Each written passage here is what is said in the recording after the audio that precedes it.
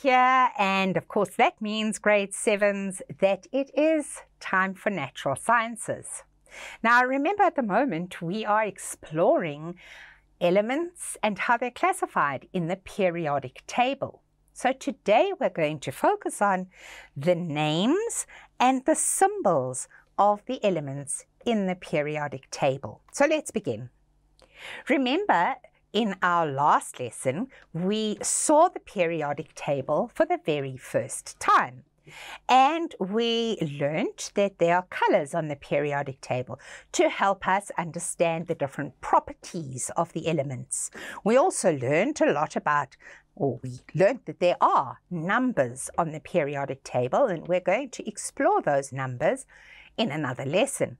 Today we're focusing on the letters in the periodic table. So we can see that there are letters, and those letters stand for the names of the different chemicals or the different elements. Each block has its own letters associated with it, and those letters mean something. So let's explore. Everyone has a name. And not only do you have a name, you also have initials that stand for the first letters of your names. So, for example, my name is Helen and my surname is De Wet. So I have a name and I have initials that stand for my name. Now, you will have a name and you will have a surname, so you can work out what your initials are that stand for the letters of your names. And in the same way, elements have their names. Oxygen, hydrogen, carbon, sodium. These are some of the names of the elements that we have mentioned previously. So each element has a name, but it also has a chemical symbol, very much like your initials, that represent the element. So when we talk about a symbol, we mean something that stands for something else or represents something else. So a clock, for example, can be a symbol of time. My initials stand as a symbol for my full name. And so we find that elements have both a name and a symbol that represents the elements. And the symbol helps us to make sure that everybody's name for that particular element is understood. So we find that the symbol is what we call universal.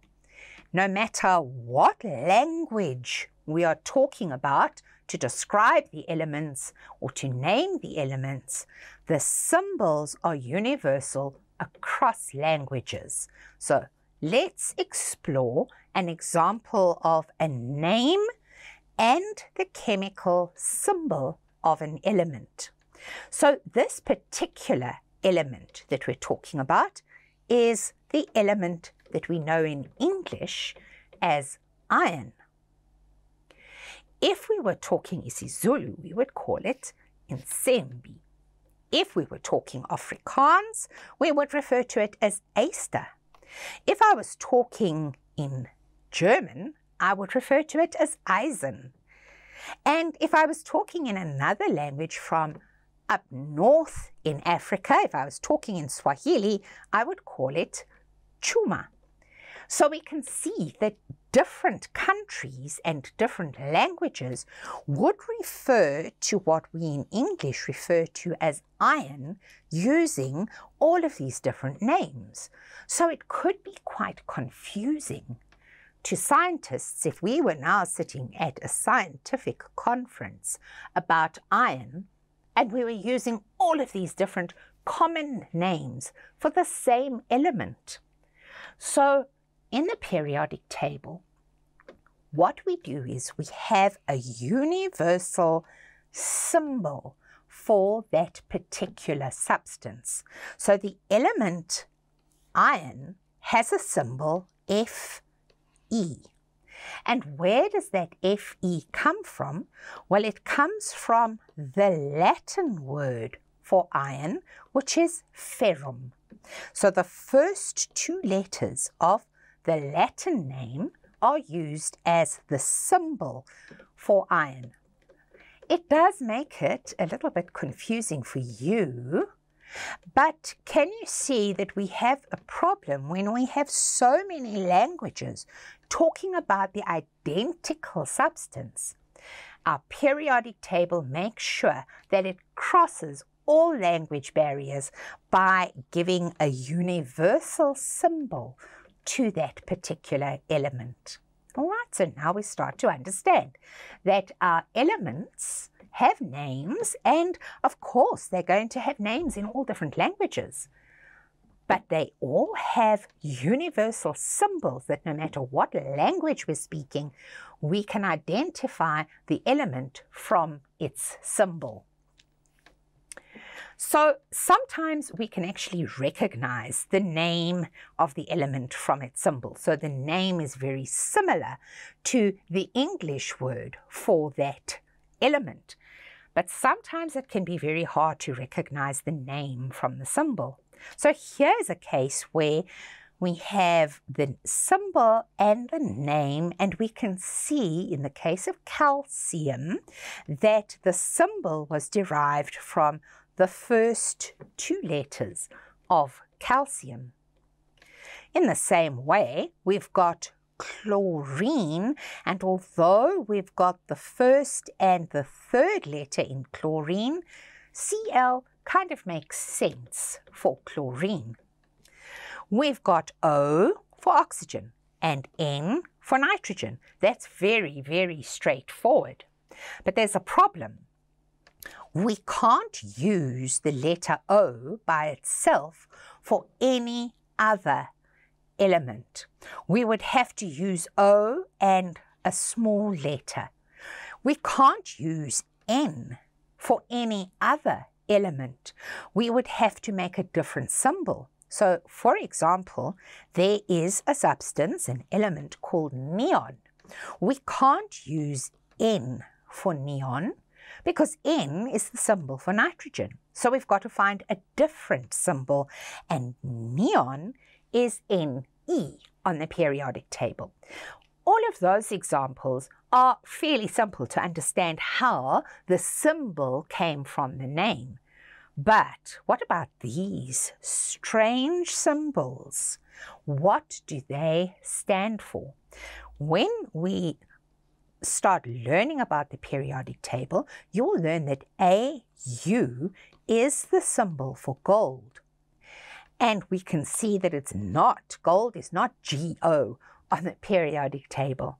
So we know then that the Latin name for gold has been used to give us an international or universal symbol. Here is one that you've learnt about and we've spoken about over the last few weeks quite often, and that is sodium.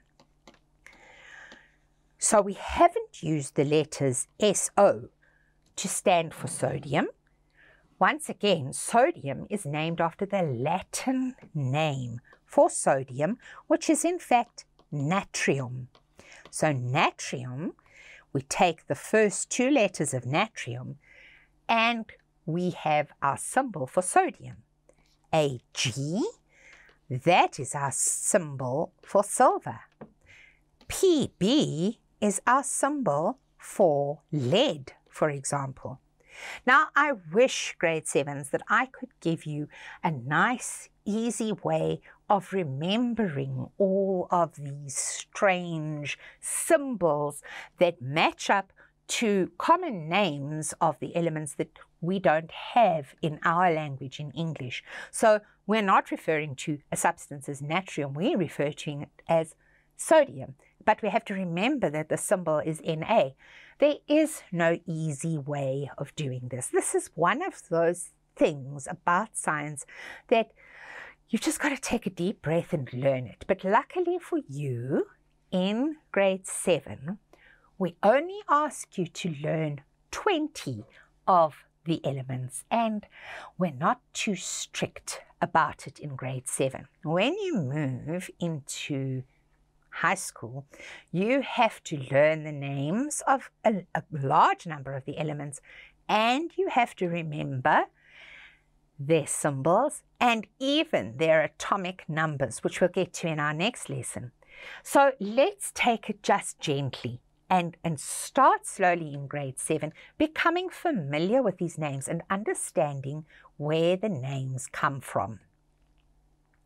Now, in science, you will discover that there are lots of rules for the way we write certain things. We need to understand that we can't break those rules, that sometimes we have to change our style of handwriting in order to follow the rules of science, because if we break those rules of science, we are not going to be understood by other scientists. So there are rules associated with how we write the symbols for the elements on the periodic table, and you have to follow the rules. So let's learn some of those rules. Some symbols for element names are written as a single capital letter. So B, single capital letter, stands for boron. C is one that you should now start learning off by heart. C stands for carbon. N is another one that you should know off by heart now. N stands for nitrogen. And O stands for oxygen. So today you've learned boron, carbon, nitrogen, oxygen. Why don't you try and close your eyes and say it with me, and then say it the second time without me helping you. So close your eyes. Boron, carbon, nitrogen, oxygen. Boron, then came carbon, then came nitrogen, then came oxygen. All right, so it's not that difficult when I'm telling you you've got to remember some of the chemical names and their symbols. Some of them are going to be quite simple.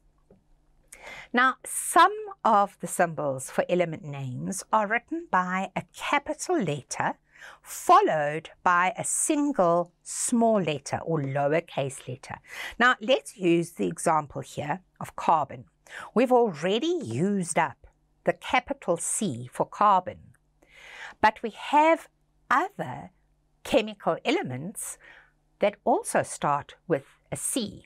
So we have calcium, for example. We have something called cesium. We have something called chlorine. So in these cases, once the C has already been allocated to a particular element, we have to choose a second letter, and the second letter must always be written, here's the rule, as a lowercase. So, for example, Al.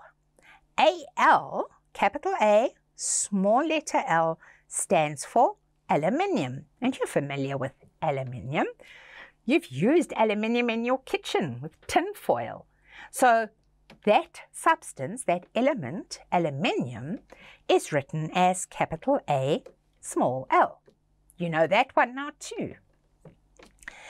Si stands for silicon.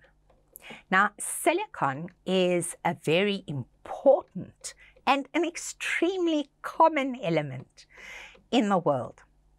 All the sand that you walk on is a compound made up of silicon and other substances, other elements. So silicon is written Si. Why can't we just call silicon S? Well, we can't because the S is already taken by sulfur. So S stands for sulfur, but Si stands for silicon. He stands for helium, and we can't use H because H, as you've seen already, belongs to hydrogen. So I think you can see the pattern and the way that this is being organized and the rules associated with it. Capital letter followed by a lowercase letter. And we have to print them. So we can't write a C like that or a fancy B. It's got to be written as a single printed C or B. We've discovered some of the things about our periodic table today. More next time.